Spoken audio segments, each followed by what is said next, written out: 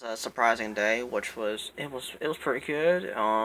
It had its moments, but it's nothing really, you know, to be upset about. But oh well, crap happens.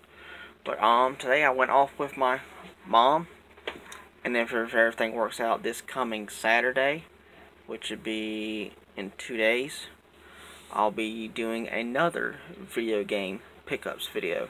So now you already know what this video is all about now.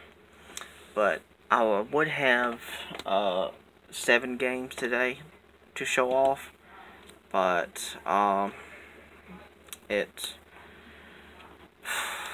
is called the Catholic Social. It's kind of Goodwill. It's kind of like Salvation Army. I found 4 original PlayStation games. It was in a CD rack, and I talked to a woman previously there. She said all the marked stuff that wasn't marked with a price would be $1. So I was thinking, oh boy, I'm gonna get all 4 of these games for $1 a piece on the original PlayStation 1. I was so wrong, and I was upset, but there's nothing I could do, so I eventually got over it. But I was able to keep one of those games. And then I found something very surprising there. It's a game that is worth anywhere from $200 to $300. And I found me a copy of the game. I can't wait to show that off. And then I got 2 other games, so let's go and get started. This is Kung Fu Panda for PlayStation 3. Game looks fun. Looks like it'll be really fun. And then I got Borderlands 2 for Xbox 360. And then there's the PlayStation 1 game I was talking about. It's Tony Hawk's Pro Skater for PlayStation 1.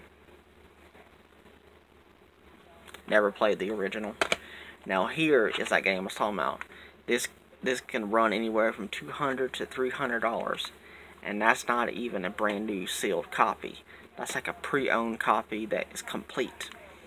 This is a Dreamcast game, the first Dreamcast game to add to my collection. I used to own Dreamcast games and the Dreamcast console, but now that I'm starting over with everything, this is my first Dreamcast game, and boy, it's a good one. Power Stone 2 for the Dreamcast. Very expensive game. If you don't believe me, go look it up. It's very expensive. It's complete.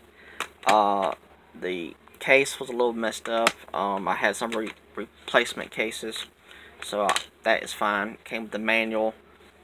Everything is in good shape. The disc is a little scratched, but eventually when I get the JFJ Easy Pro, maybe I can get that fixed. But it's not that bad scratched at all. But the thing is, I can't play it. I don't have a Dreamcast console. But this was an awesome find. Power Stone 2. I wasn't actually planning on getting the Power Stone games because they were so expensive. But now since I got the second one, I'm planning on getting the first one now. That was awesome. That made my day. That was incredible. But yeah, this is my video game pickup video for today, and if, like I said, if everything works out Saturday, I'll be doing another one. So thank you, Mom. She bought all this for me. She does it all the time, and I thank you so much.